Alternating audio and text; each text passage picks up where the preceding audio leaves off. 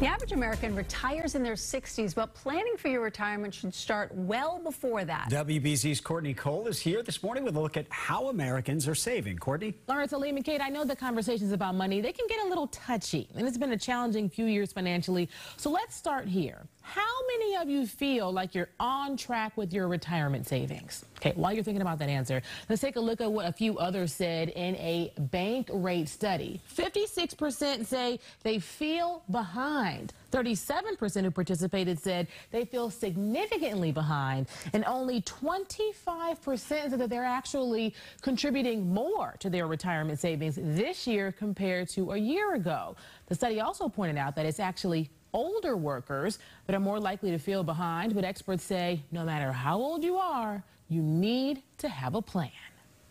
The main takeaway here is that saying, I don't know how much money I'll need to retire is really an unacceptable answer. We need to start sort of penciling in some estimates so we can sort of achieve our goal. Because if we don't know what our goal is, how in the world can we achieve it?